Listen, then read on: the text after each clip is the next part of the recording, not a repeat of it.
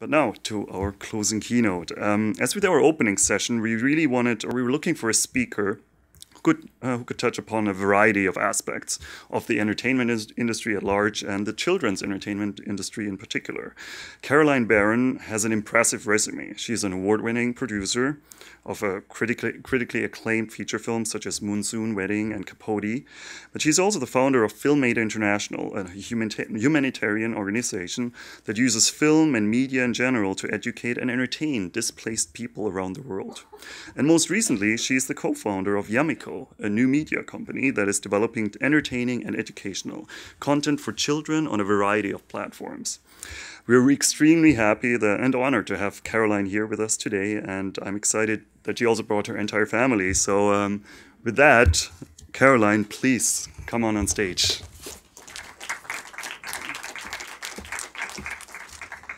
Thank you, Christoph. Hi, everybody. It's really nice to be here, especially to be at the Kids Film Festival. I've been at the Grown Up Festival, but never in this building, which is so incredible. I love Toronto. How many of you are from Toronto? Most of you. I made 3 films in Canada. Capote in Winnipeg, Indian Summer up in Algonquin Park, and the Santa Claus, the first one, here in Toronto. And actually, Monsoon Wedding, which was not made in Toronto, obviously, was supposed to premiere here on September 11th, 2001. So as you can imagine, it was hard to be away from New York City, and I lived downtown at that time. But I will always remember how incredible the people of Toronto were when we were trying to get out and go back home. So it's great to be back, and I'm honored to be invited to speak to you guys today.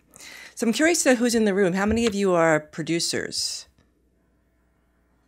Not too many. Any directors? Content creators? Who are you guys? Moviegoers? Programmers. Anything else? Did I miss something? Researchers? Awesome. So as you can see from some of these movies, my career did not start in children's media. But recently, since I've been a mom of 2 amazing boys, you want to stand up, guys? Say hi. And I've watched, that's Asher and Emmanuel. And I watched how much media impacts their lives. I started to focus my attention more on children's content, and I'll talk to you a little bit more about that in a moment. So my kids are mildly addicted to their devices, and my devices, and Anthony's device, my husband is right there.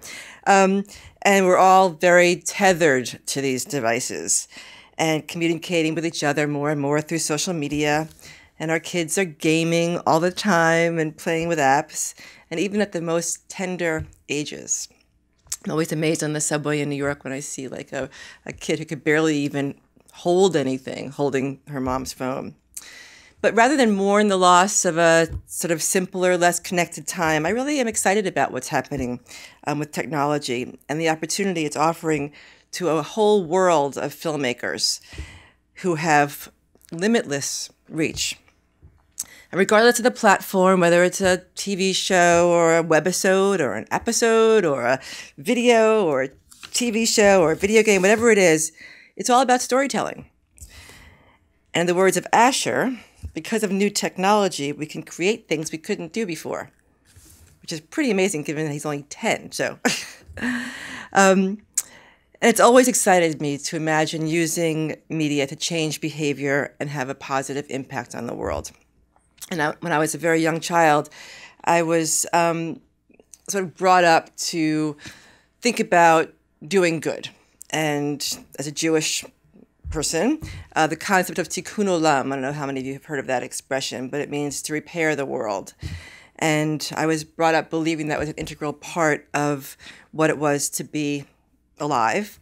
And I always wanted to figure out ways of helping. But somehow I became a filmmaker. I was very, very lucky. My brother was at a party when I right after I graduated from college, and he met somebody who was working on a movie, who was looking for people to help on the movie, and I ended up getting a job working for free on a very, very, it was a pretty impressive film, I have to say. How do I make this go? Just press like that? That was it. Who has seen it? It became a cult classic. I started out as a PA working for free. Then I was the costume designer. I was told to go out and buy a hat for the main actor, and I said, "Okay, how much money can I spend?" And they said nothing. And I came back practically crying because I had spent $2 at the Salvation Army, and I said, "I'll pay for it myself." And then I became the production manager, really because I was the only person that was still breathing. And from there, it stuck. I loved making movies. I loved production. And I just kept working on films. And I would go from film to film. And I moved out to LA, and I was meeting a lot of people from other countries. And I got very excited about what their lives were like and where they were from. And I had a real travel bug. So I went from movie to Russia, movie to Czechoslovakia, movie to Southeast Asia. And I just started to travel a lot, all through film people and meeting people that I realized that I had a common language with. And some of those experiences were actually very, very profound, like being in the former Soviet Union and what's now the Czech Republic before the fall of communism and actually during the fall of communism. And I was exposed to poverty and injustice and human rights abuses that I had not experienced before. And I really wanted to figure out a way that I could do something that would be of service. But I didn't think that I could because I was making really classy movies. And then in 1999, I heard a report on the radio. There was a war in Kosovo, and refugees were fleeing Kosovo by the thousands. And I was listening to NPR in New York, and I heard the journalist talking about life in a refugee camp and how unrelenting boredom, hopelessness, psychological trauma. And I had worked on a Preston Sturges film that I co-produced, and I remembered a line from one of the movies. Maybe we could play that first clip.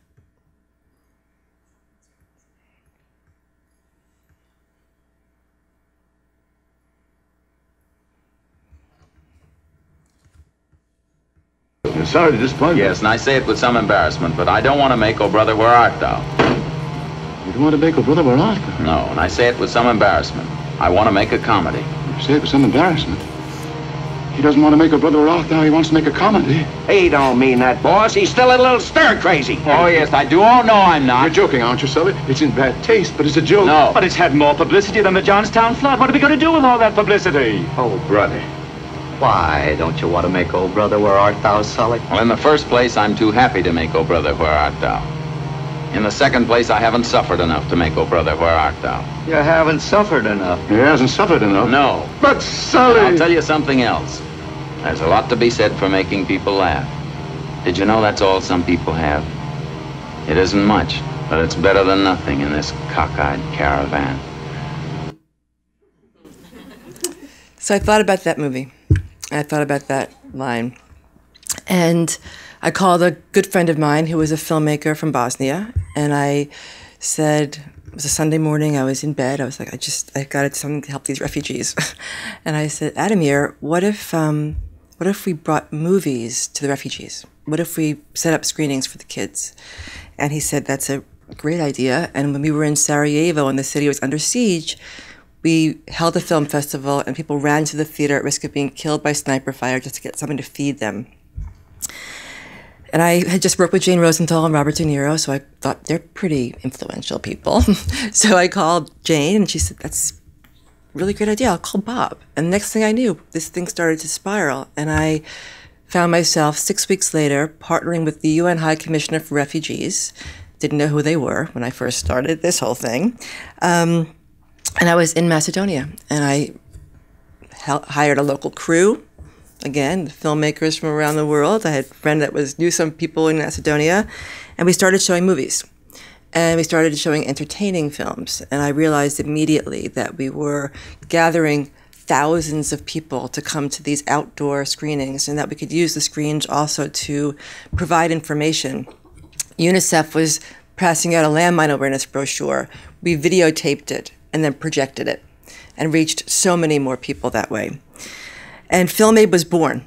And we kept working throughout that entire refugee crisis. And the UN High Commissioner for Refugees said, "Can you please bring this to Africa?" I was like, "I'm not an aid worker. This is crazy." And she said, there have been refugees in camps for decades. And FilmAid started in Africa in 2001. And actually, this week is our 15th anniversary of when I had the idea for FilmAid. And why don't we just show a little bit about what FilmAid is?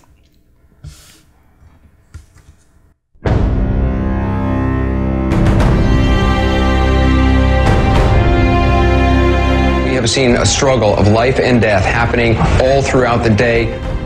They've walked for days to get here.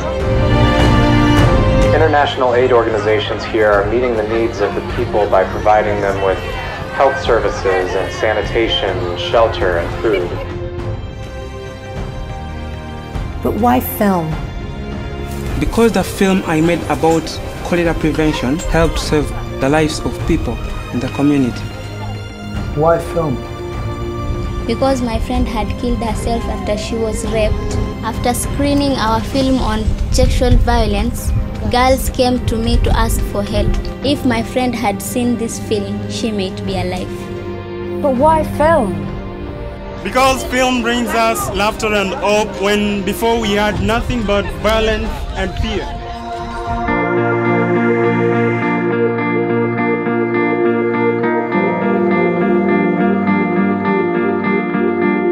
So, why film? Why film? Why film? Because the power of film educates and informs. Because the power of film brings laughter and joy and provides psychological relief.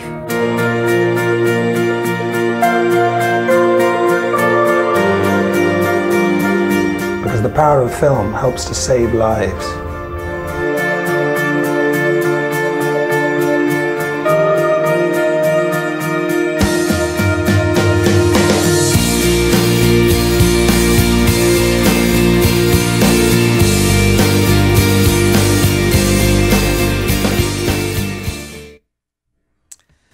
So FilmAid clearly has grown a lot since those early days in Macedonia. I think we'll move off the Toxic Avenger.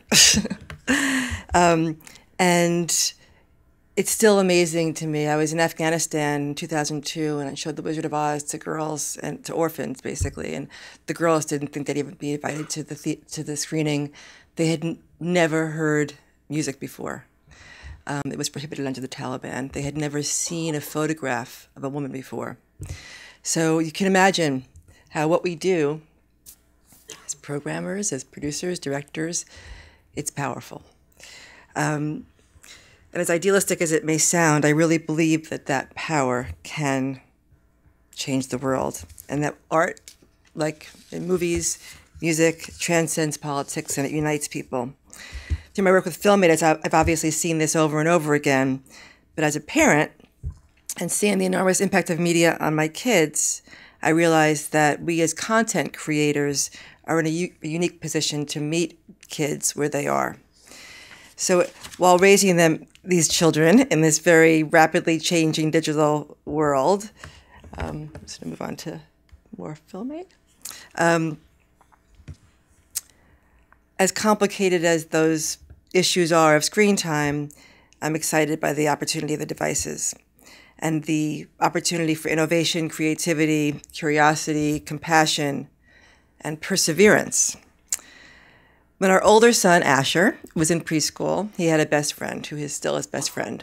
And as it turns out, Asher's best friend, Oliver's mother, created Blue's Clues. You guys have heard of Blue's Clues? So we're shifting from the sublime to the more sublime. And I realized that I hadn't heard of Blue's Clues at the time, but that she was obviously very, very talented. And so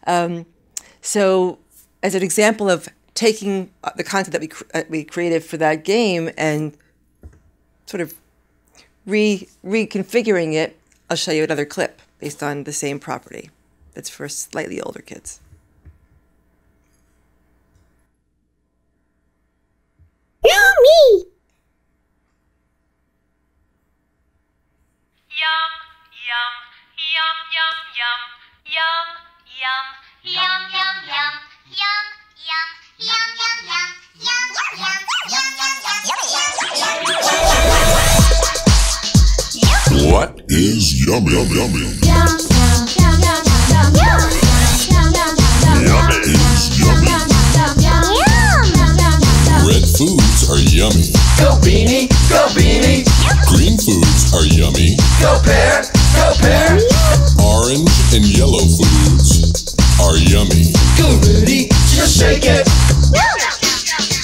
Yummy. Yum. Make healthy choices, right? When you have snack time. Yummy, yum. Make healthy choices, right? When you have snack attack. Snack attack, snack attack. Yum. Snack attack, snack attack, snack attack, snack attack, snack attack, snack attack. Snack attack, snack attack, snack attack, snack attack. Yum, yum, yum, yummy.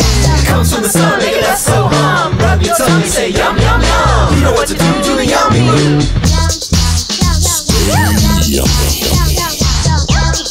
don't lose your yummy, yummy, yummy. Yummy. Still yummy. A little trippier than the first. So this is the world of Yummy Lou. And as I said, we are partnering with WNET. The app has gotten really well received. It's really well received, which is nice. We've had 100,000 downloads, and most of them are free. And so with NET, we're doing a website. We're going to do parent and teacher kits, educational materials, games, interstitials, music videos. And we are also talking now about partnering with other countries to do a television series in France and maybe in the UK. The next property that we have launched just about a week ago is called The Adventures of Ash and Ollie. Ash, my son, and Ollie is Tracy and Bob's son, but it's really about Emmanuel.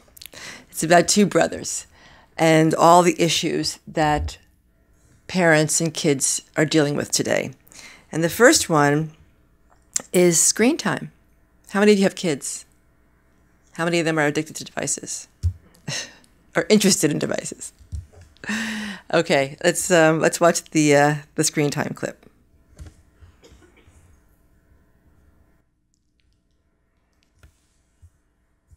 Yummy!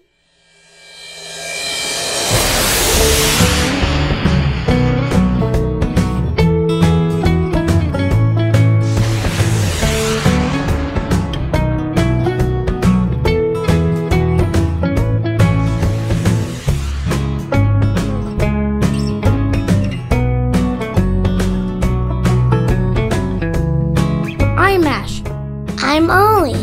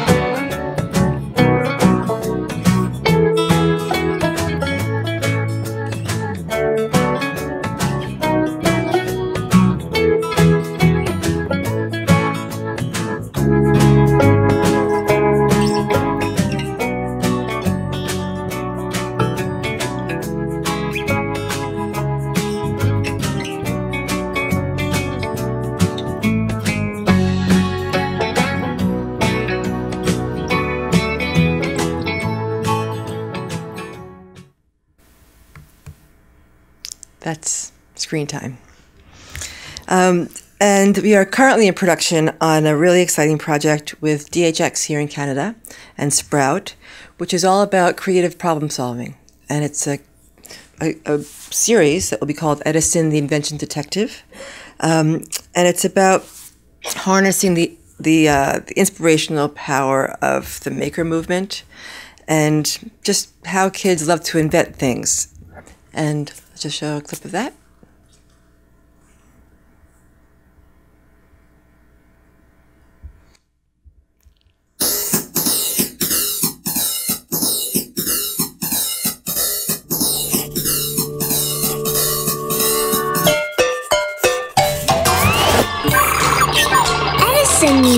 intelligent detective in The Case of the Missing Birthday Ball. Hi, thinkers. I'm Edison. Welcome to my workshop. Did you all meet Gyro? And this is Eureka. Greetings. Do you like snacks? Me too. So I invented the automatic action snack dispenser. So cool, so cool. I swing the boot, it kicks the ball down the hill. Watch this.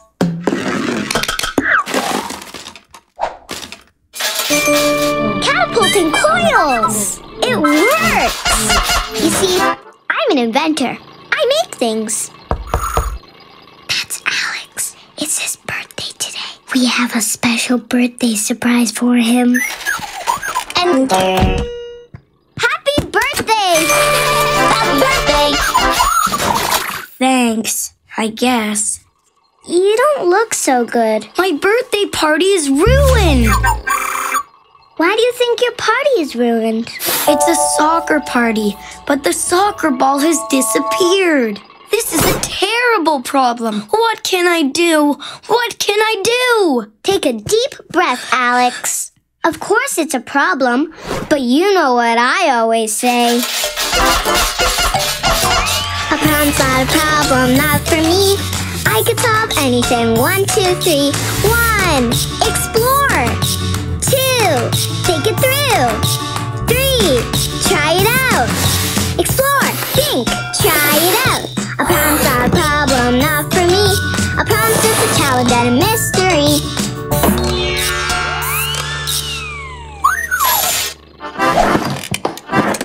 We're on the case. Okay, let's explore the problem. Where did you last see your ball? In the park, where the party is gonna be.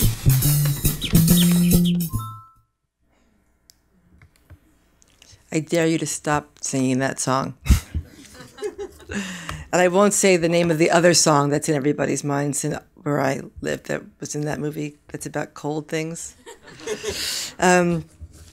So, you know, going back to the power of media and innovation and creativity and invention and entrepreneurism, I thought I would just share with you a story of my own life. So Asher and Emmanuel are obviously very interested in technology and media. And Asher was particularly inspired by a computer class that he took where he learned about 3D printing. And they learned how to make things. And they made this is about a year and a half ago, 2 years ago, they made menorahs. You know what a menorah is, everybody? So we were driving to Florida about a year and a half ago, and the kids were talking in the back seat a lot, and I was trying to get them to stop talking so much. They were having a big fight. And so I said, guys, did you know that next year Hanukkah and Thanksgiving are going to be on the same day? And Asher said, gee, we should make menorahs in the shape of turkeys. I'm like, that's a brilliant idea. I said, what would you call it? And he said, the Menorky. So we thought, Anthony and I were like, we have to actually do this. So we said, Asher, can you design it? And yes, he could. So he went on to his computer to Tinkercad and he designed it. And then we thought, well, gee, how are we going to actually make these things? And how are we going to afford to make these things? And Asher insisted that we do a Kickstarter campaign, which we were sort of hesitant to do. And Anthony, who's very tech savvy as well, agreed, finally, relented. And let's just show this little clip.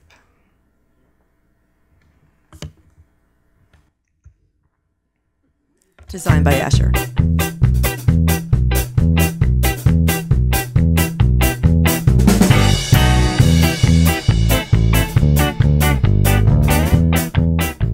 Hi, I'm Anthony Weintraub. Did you know that for the first time ever, and never again in our lifetime, that Hanukkah and Thanksgiving will overlap this year, we're excited to bring you a Kickstarter that celebrates this convergence of two of our most beloved holidays. But first, a word from our designer. My name is Asher Weintraub. I am 9 years old and I'm entering the 4th grade in the fall. I like to design and invent things. Last winter, my mom told me that Hanukkah and Thanksgiving are going to be on the same day this year. It was the first time ever and might be the only time ever again. That got me thinking, what if there was a menorah in the shape of a turkey? That's when I had the idea for the Menorchy. A menorah in the shape of a turkey to celebrate a one-time event in history, the coming together of two of my favorite holidays. When you think about it, Thanksgiving and Hanukkah are sort of related. They're both holidays when we spend our time with families and are thankful for all that we have been given. What's a better way to celebrate that than a menorah shaped like a turkey? I love to do 3D printing and to make stuff in 3D. I use Tinkercad, a web-based modeling program. I thought we might be able to make the prototype this way. And with the help of our friends at MakerBot, we were able to print out a couple of models. That's where you come in. The big event is on November 28th. We have a logo, a trademark, a web address, and a prototype. And we've made some great connections with artisans and manufacturers as well as product people to get the Menorchy out into the world. We need your help to start production and to do things like marketing, packaging, and shipping. Thanks for watching, and happy Thanksgiving. Please support our project. Thank you. So you can see why I'm inspired by digital technology. That was a photograph that was in the New York Times. And the thing kind of went viral. It was a $25,000 request, and they raised almost double that. And we ended up at the White House. So these are inspirations from the Menorchy. There's a photo montage on Flickr. There's somebody who took it all over Philadelphia, Instagram, and it was the biggest part of the biggest day on Instagram ever. Just the Menorchy images. So clearly, this is all a testament to the amazing reach of media today, as much as it is about how wonderful our kids are, but it's also about this incredible world that we're living in. That an idea from a 10-year-old could be so viral, go so viral. So there's no denying the power of media, the power to transcend political and cultural barriers, to teach, to entertain, to evoke emotion, to inspire. We have limitless outlets for self-expression, creativity, and communication. And these are really, really exciting times. And I feel very, very fortunate to be a part of them. Thank you.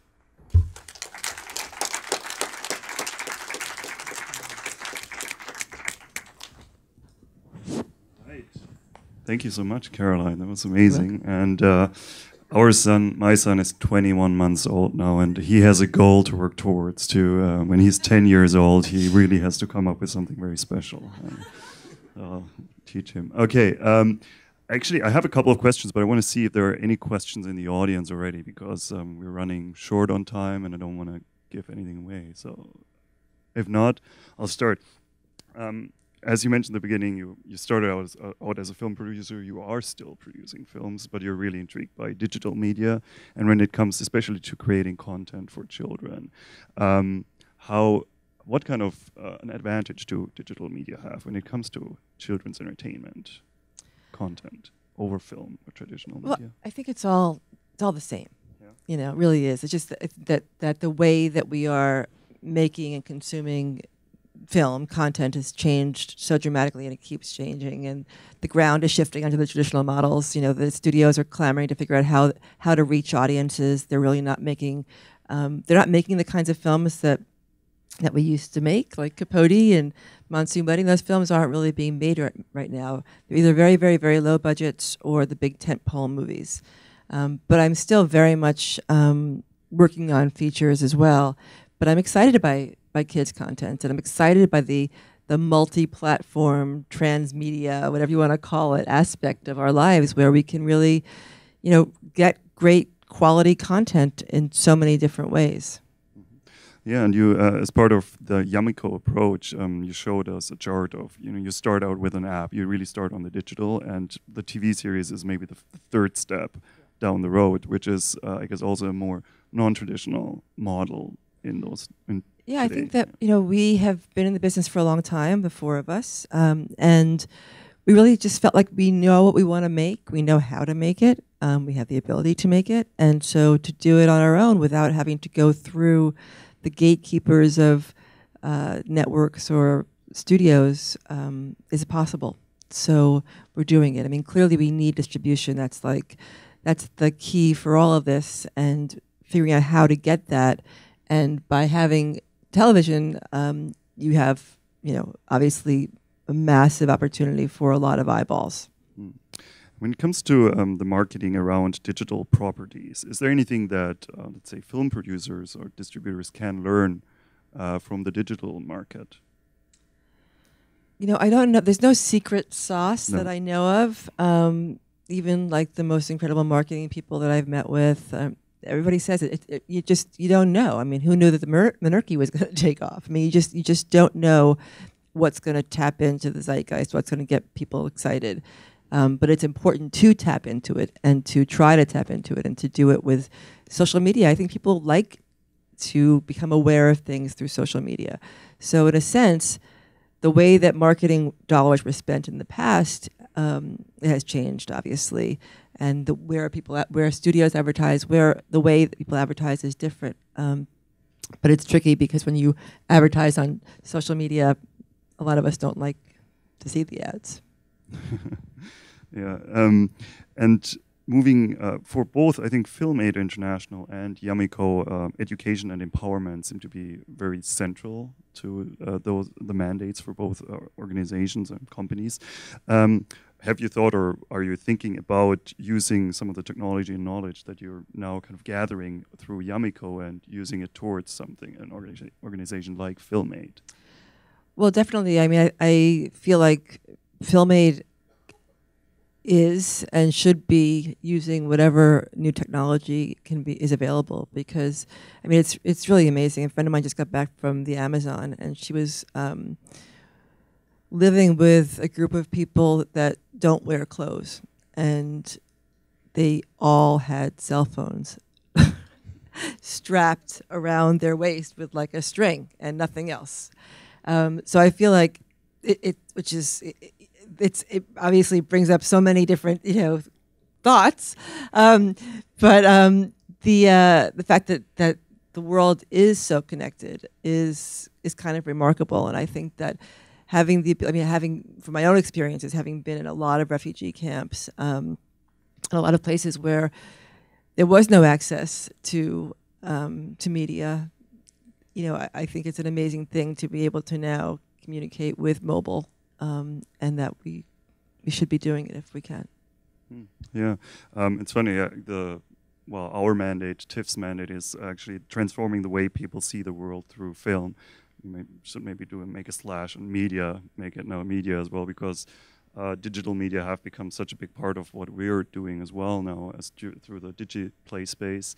If you haven't been in the DigiPlay space yet, I recommend definitely check it out over the next few days. We also have a 3D printer in there, and the maker movement is a fascinating movement to get involved in as well. So kudos on you guys for working and partnering Asher wants you to know that we now have a 3D printer. Oh, wow. It was part of, if the monarchy made any money, Asher wanted a 3D printer, but what he also both boys wanted to do, was give away a percentage of whatever money was earned to charity, and they've given away $13,000 to nonprofits. Well done, well done. Final call for questions. They're so shy. Nobody today. has a question? This is crazy. Go on. Yeah, here we go. Oh, sure. Maybe this is just from the boys' perspective, just what it's like to have a parent who's involved in media. Any advice to another parent who's trying to get their kids, provide good boundaries, but play space to work in digital media? What's your advice for parents? Well, we have a chart on our refrigerator that says, what does it say? Things to do before I even think of asking mommy and daddy. I don't look at that.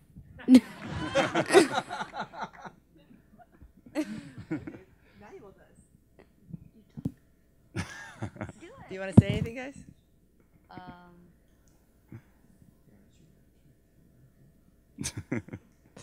Well, my husband, Anthony, just stand up for a second, is my partner in everything I do, movies and Yummico and obviously child rearing, and very, very creative. And he and the kids have a lot of, share a lot in terms of, oh, sorry, go ahead.